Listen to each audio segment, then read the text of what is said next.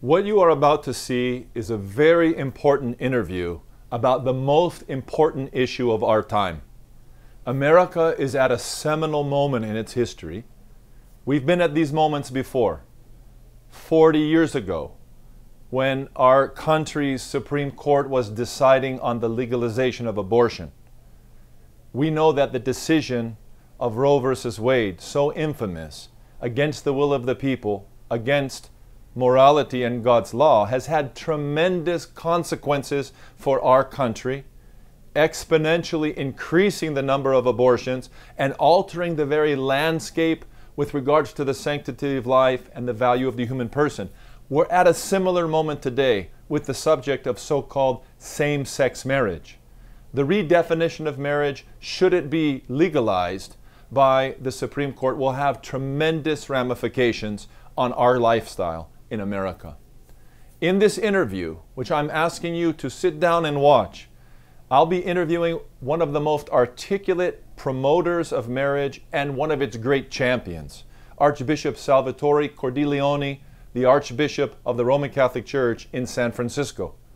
Please, for your own education, sit down and open your ears and your hearts and become educated on this very important subject so that you can do what is your own responsibility before God and your fellow Americans. Thank you very much for your attention, and God bless you.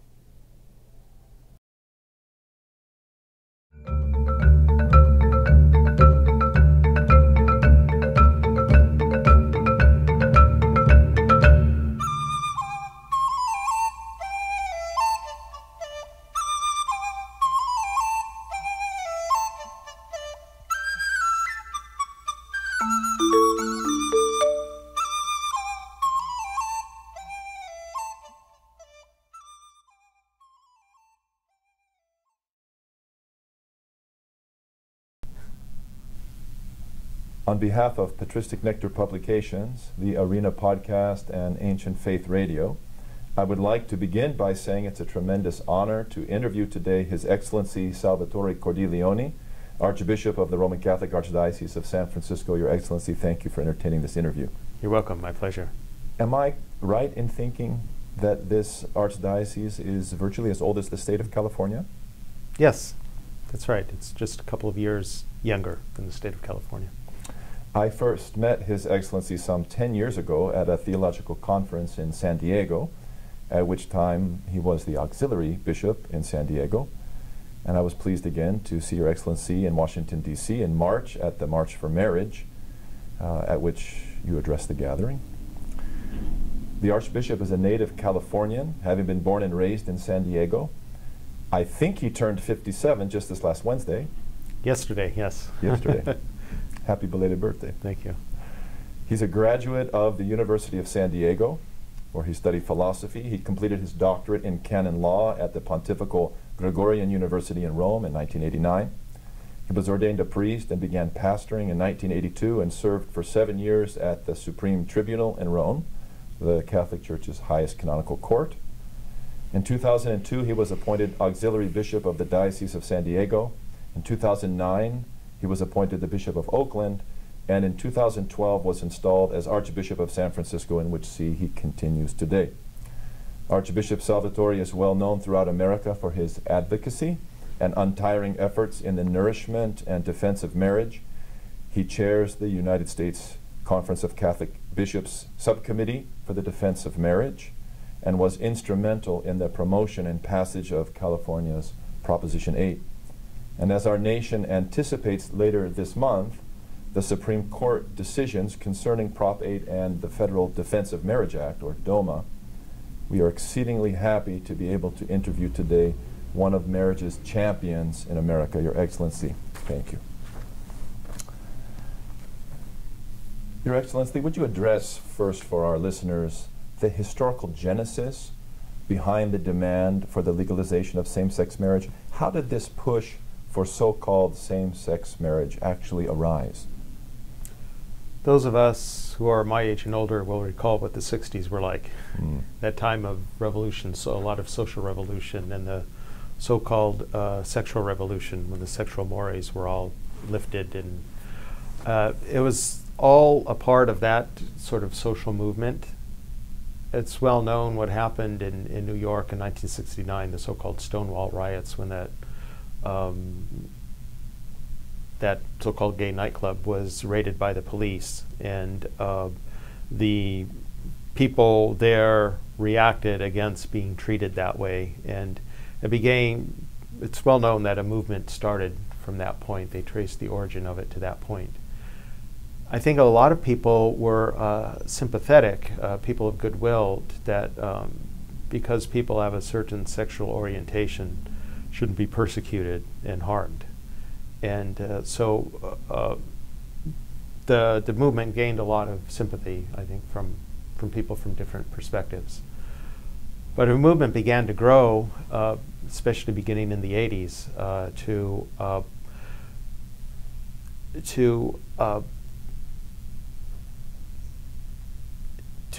sort of garner acceptance of a certain kind of a lifestyle, which fit in, again, it fits in well with what was going on with social movements in general in the whole area of sexual mores, because it was an age, we're living in an age of a lot of promiscuity.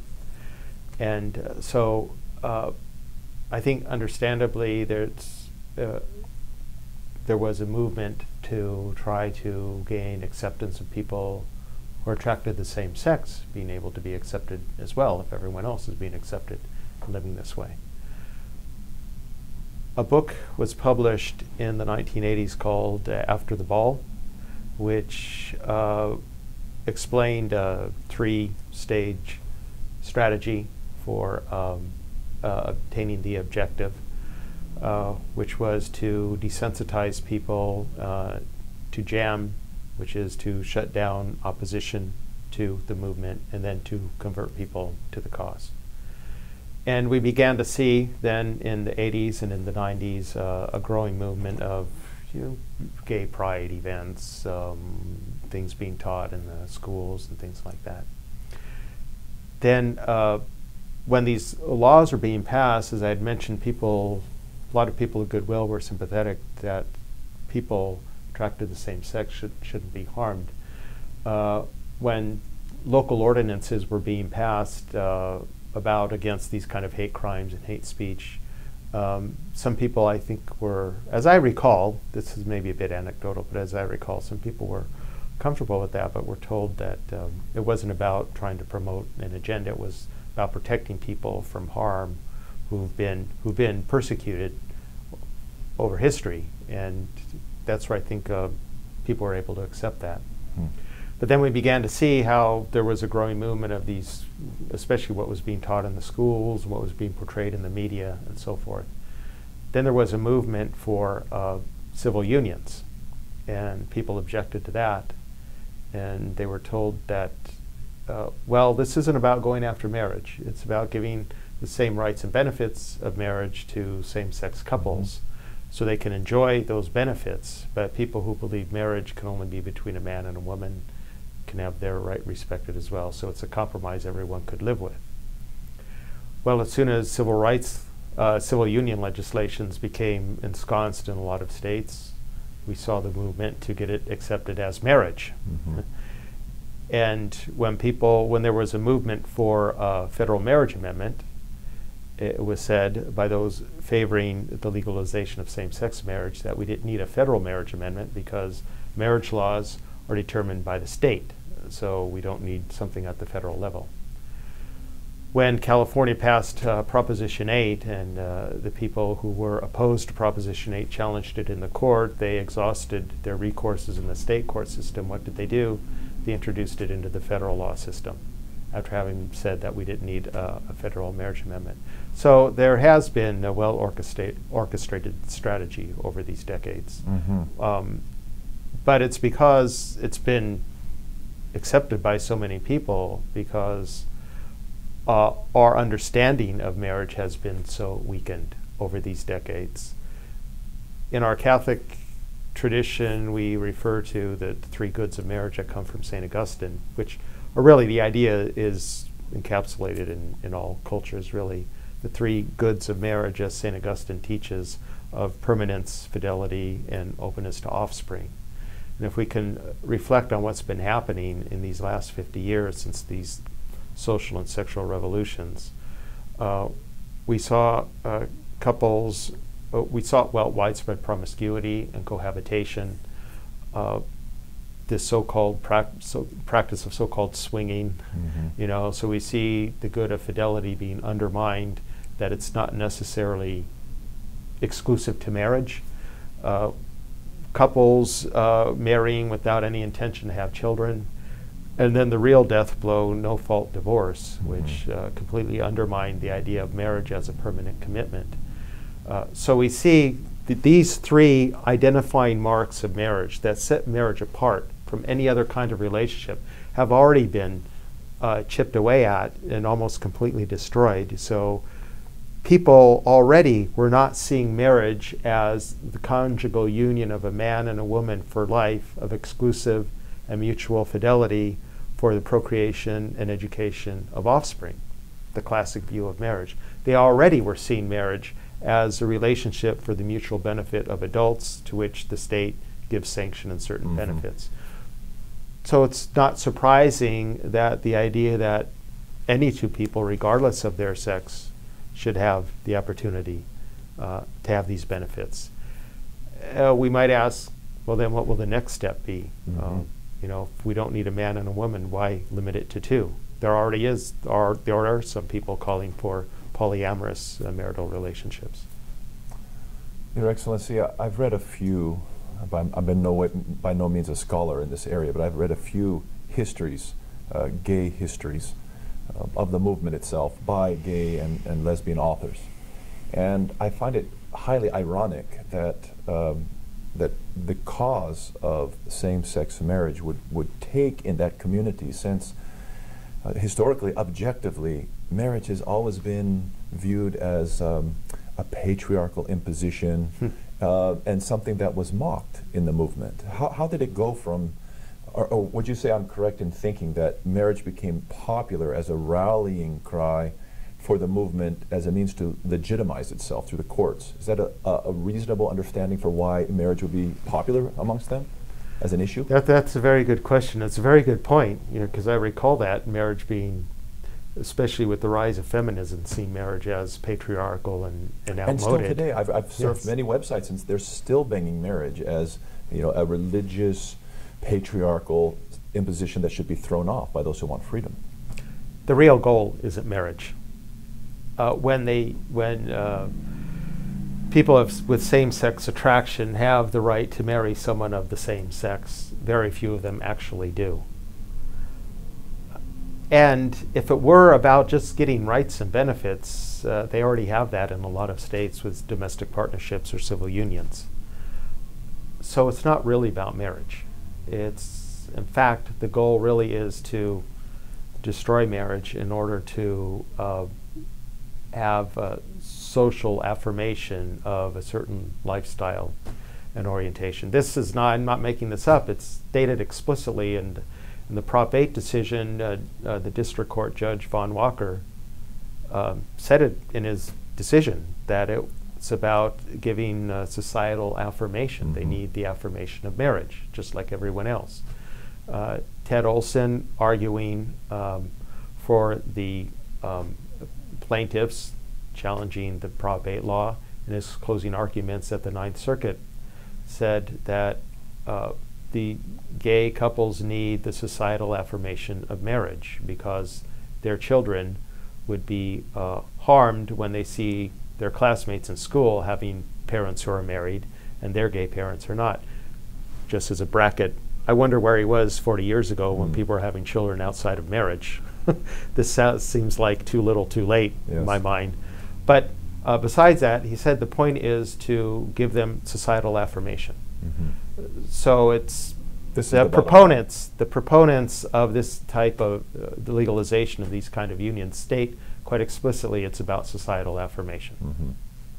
So until we say you are normal, you are normal, you are just like us, the conflict won't end.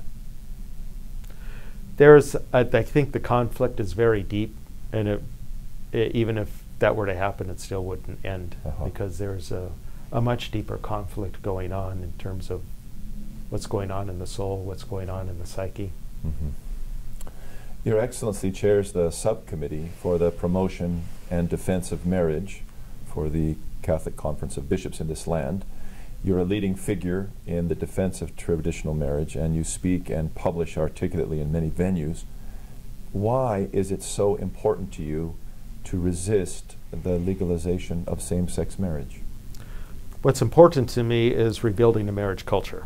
I spoke about how marriage has already been dismantled, has been going on for a long time. This is just the next step in the dismantling of a marriage culture. My fear is that with this, we would lose the definition of marriage altogether in its most basic form as the faithful, fruitful union of a man and a woman. Faithful is weakened, but people still think there's something special about being faithful to marriage, as promiscuous as our society is. People still think it's a good thing when children come from marriage. But if we remove the idea you need a man and a woman, then to reclaim a marriage culture is going to be a huge challenge.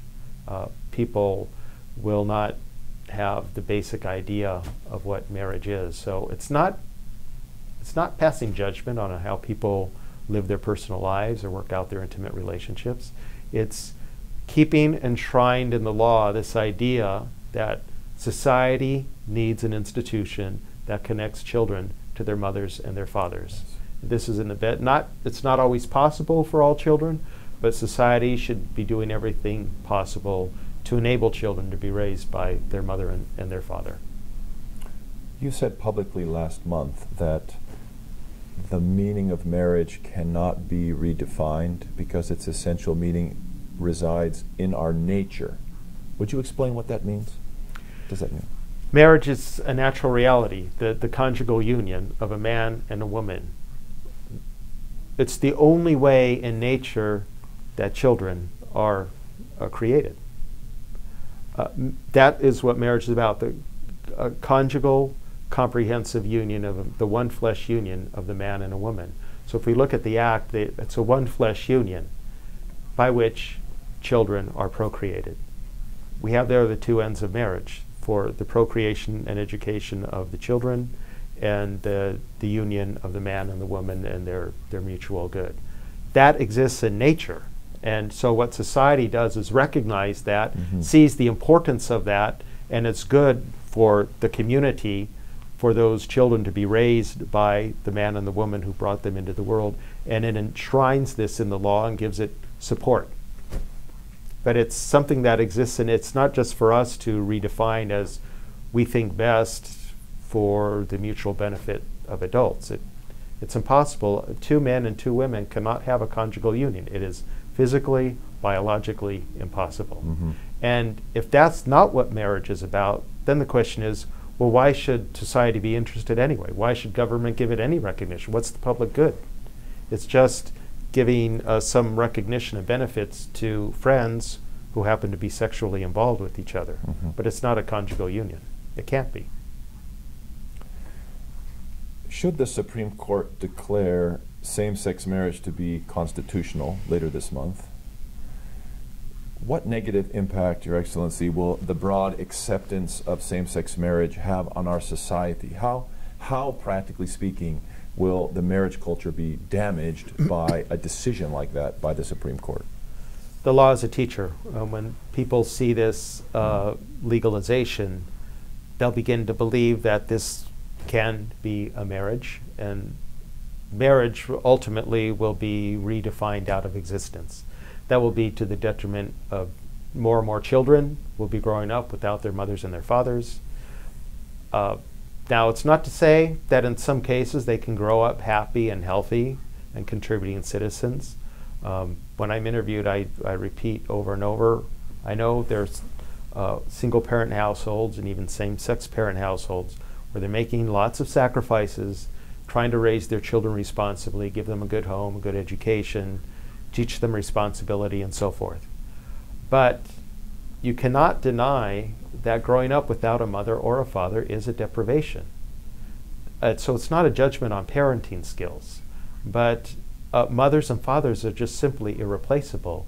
We're going to have more and more children growing up without mothers and fathers. That's good.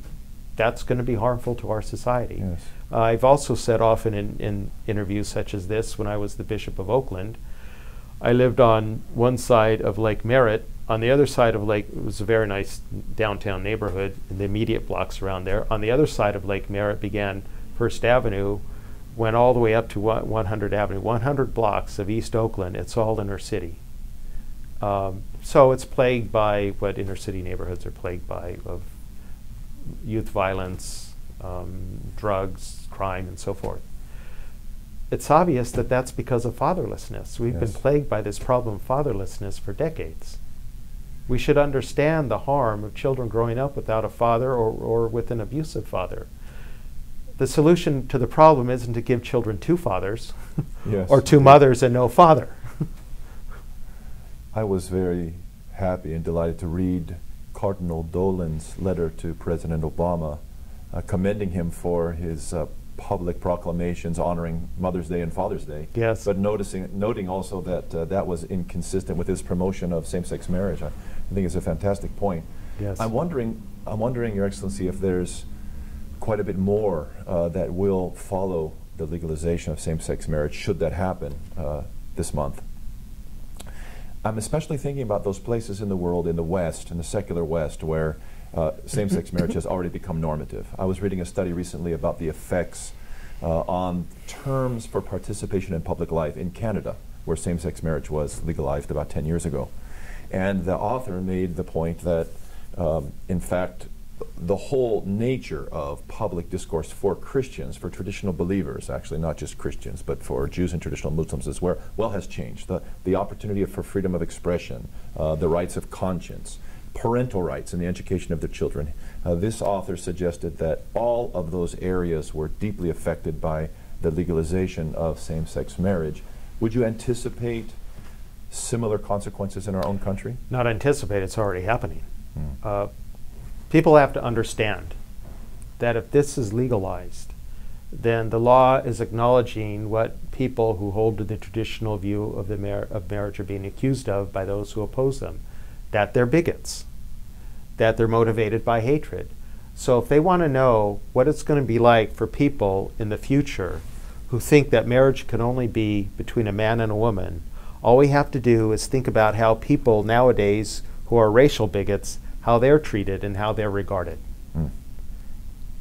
And it's not against the law to be a bigot, but there are certain rights and privileges that would not, privileges especially, that won't be granted. You know, you can't get, for example, a broadcasting license to a broadcast, to have a station that is run along racial lines, saying that people of a certain race are inferior and should be marginalized or harmed. Sure. You can't be given a license to open a school along racist lines. Marriage therapists wouldn't be given a license if they exclude giving therapy to couples of a certain race. The same thing not only is going to happen, already is happening. There are lots and lots of examples of how this is affecting people. You mentioned parental rights. There's the case of the couple in Massachusetts when they learned that their son in his kindergarten class was going to be taught about homosexual relationships and marriage, wanted their son pulled out of class during that lesson, and they were told they had no right to have him pulled out because this was part of the curriculum. When the father appeared at the school to insist that his son be pulled out, instead of having his parental rights respected, he was handcuffed, arrested, and taken off to jail. So you got the state getting involved in this most intimate, sacred relationship between parents and children because of this issue. There's the example of the gynecologist in San Diego County who refused to artificially inseminate a lesbian so she and her partner could raise a child because of her religious belief. She wouldn't do that for any couple that wasn't married. Yes. And told the woman that she could return on another day and another doctor would do that for her. Not good enough. She was sued and she lost her case. There's the example of the wedding photographer in New Mexico. declined to photograph a lesbian couple in their commitment ceremony. Likewise sued and lost. So now I guess people have a constitutional right to have their picture taken by the photographer of their choice. You know, there are lots of other examples, and it will only get worse. We have the example of the Catholic Charities agencies in the Archdiocese of Boston, the Archdiocese of Washington, Sure. the state of Illinois. You know, even though there are plenty of other adoption agencies that will put children up in same-sex households, but because these agencies believe children should be raised by a mother and a father and would only put them in households with mothers and fathers, even though everyone else will put them up in other kinds of households, they were denied their license. Yes. Well, that might be shocking to us, but think about, do you think an adoption agency should be given a license if it would refuse to put up for adoption children of a certain race?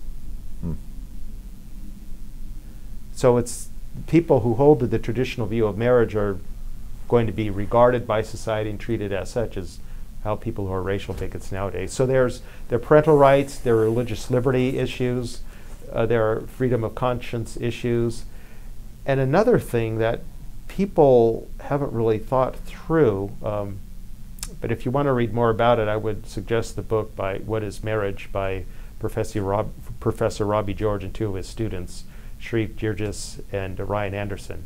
They make the point that it will also undermine our understanding of friendship, because this what they call the revisionist view of marriage, as opposed to the conjugal view, the classical view. The revisionist view sees the only difference in marriage, it's not one of type, but it's of degree. It's the most intensive type of a friendship and of affection. And so people will begin to see that the only way to express friendship is in this way, and they won't see marriage as being a unique relationship and friendship having its own unique relationship as well. And they'll not be able to understand the difference between marriage and friendship, so we'll undermine also our capacity for friendship. Oof. Oof. I'd like to follow down this path a little bit more. The rallying cry for the Human Rights Campaign, this leading proponent of same-sex marriage in our nation, is marriage equality. And they're making the argument that you've been referring to, that this is a matter of civil rights, that it is a civil right for people of the same sex to marry. What, you've said a little bit about this, but I'm asking if you would expound a little bit more. What is the essential error in that argument, that it's a civil right for people of the same sex to marry? You can't have a right to something that's impossible. You know, I've gotten a lot of backlash from my comparison, but I'll say it again. It's like legalizing male breastfeeding. It's physically impossible, so how can you have a right to it? You could call it something else. You could call it mutual adult beneficiaries. You know, you could call it something else, but it can't be marriage, because marriage exists the way it does in the culture. So they're using the classic strategy of manipulating the language. It's not about equality, because it's something different from marriage. So it's not expanding the right of marriage, it's changing the meaning of marriage into something that it can't be. And how are same-sex attracted people harmed anyway by not being able to marry someone of the same sex? They have, if it's a matter of if it's a matter of rights and benefits, they already had that with civil unions for one thing, and even without that, there are other ways to acquire those rights in the law in terms of the adult relationship. Sure. But as Your Excellency has mentioned, it's not really about that. No, it's not. It's very much about social affirmation, and we have a major worldview clash between people of faith in our nation and people who are more secular, without a commitment to moral absolutes that would guide and inform what they think about what should be socially approved. Yes, exactly. Your Excellency, as a priest and a father confessor, it's been my experience, granted it's a limited experience, I've been a priest 20 years, and It's not that much. But it's been my experience that the rise of the social acceptance of homosexual behavior has had tremendous pastoral implications upon my flock. And through my brotherhood with other priests throughout our country, I know it's their experience as well. In California, that's especially poignant since our legislature decided very recently to really get involved in promoting homosexuality in the schools, making May 22nd Harvey Milk Day. And I had a 6-year-old come home to his parents this year this is first grade. And this child came home and said to his mother, "Mommy, you did not teach me right." And she said, "What do you mean, sweetheart?" He said, "You taught me that marriage was between a man and a woman, and it's not. It can be between a man and a woman and a woman, or a man and a man." And this is first grade. I'm wondering, is it your archpastoral judgment that the rise of this movement is also translating to tremendous pastoral consequences for the people in the pew? Is this something just to be debated by lawyers and priests who care so much about moral education? Or is this having tremendous moral influence for bad upon the basic American person who would come to church? Oh, huge, huge. It's replete in the culture, and that's affecting our people in the pew, certainly. Turn on the television, watch a movie, look at a TV commercial. It's not just the homosexual movement, it's the whole concept of what the purpose of our human sexuality is in general. But it's most especially this issue now. I mean, wherever you turn, we see this. So of course they're being affected by sexual experimentation and things that they wouldn't have normally even considered. Yes. They're being really indoctrinated with. Yes. If I could end this interview, Your Excellency, with an appeal to you to speak directly to myself and to our listeners, to the Orthodox Christians of America, who have, from a distance, in most cases, admired your leadership, admired the labors, the real valiant efforts of the United States Conference of Catholic Bishops to defend religious freedom in this country, to defend marriage, to defend unborn children. The Assembly of Bishops in America, of Orthodox bishops, last year publicized a statement expressing solidarity with their Catholic bishop brothers on these issues, and your speaking has been very educational for us. I'm wondering if you could speak directly to us. How can we assume our responsibility also as an Orthodox community? What can we contribute? How can we co-labor in this?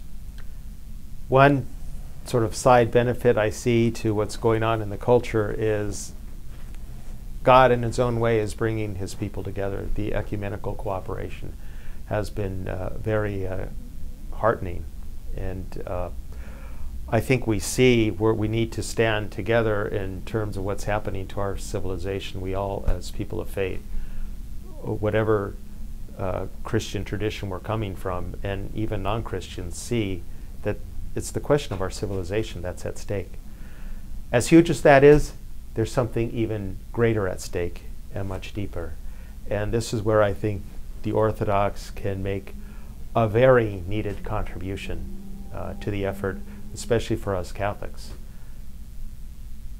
Think about what our faith is. Our faith is a covenant. Our religion is a religion of covenant. The whole Judeo-Christian religious tradition is one of covenant. God at the very beginning, he created them male and female to be fruitful and to multiply and to subdue the earth.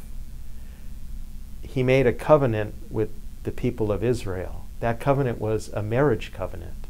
And the prophets, when they were excoriating the people for their infidelity to the covenant, compared them to an adulterous wife. It was a marriage covenant.